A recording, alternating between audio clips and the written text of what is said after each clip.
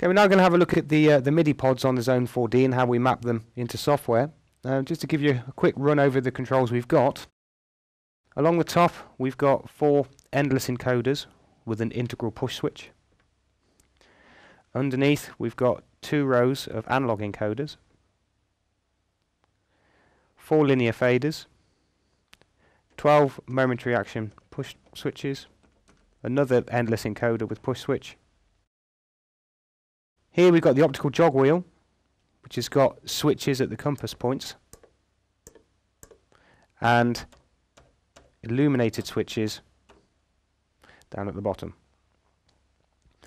So essentially the one thing we just need to be aware of is that the jog wheel and the endless encoders are digital controls, whereas the analog encoders here, which are just analog pots, and the linear faders are analog controls.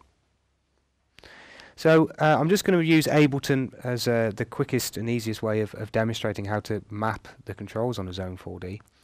So in order to put Ableton into MIDI mapping mode, you either click on the MIDI symbol in the top right hand corner or Control M on your keyboard, Apple M if it's a Mac, and you'll notice that everything goes blue.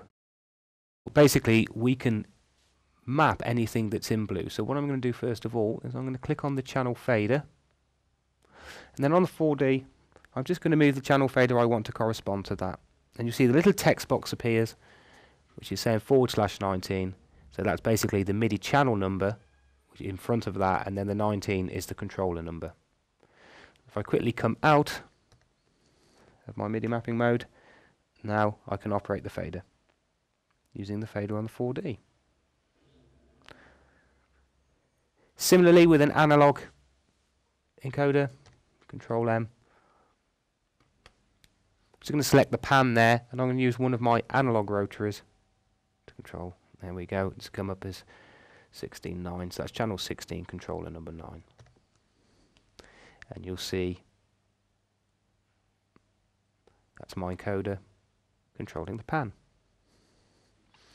What we now want to have a look at is one of the digital controls. I want to use it as a rotary, so I'm going to use it for one of the sends. So we go into mapping mode and use it as send A.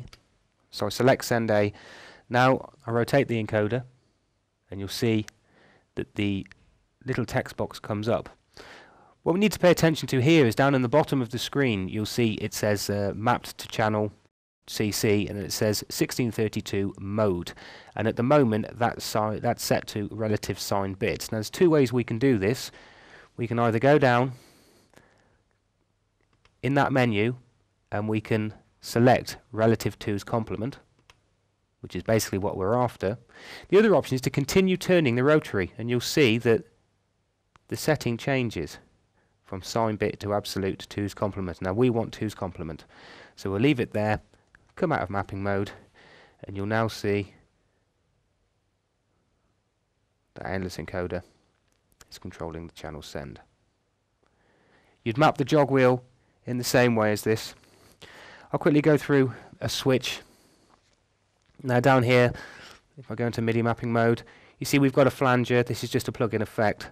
So I'm going to select the on-off, and I'm going to use the button on the endless encoder to turn the flanger on and off. So if I come back out of MIDI mapping mode, you see now how the controls grey out when everything's turned off.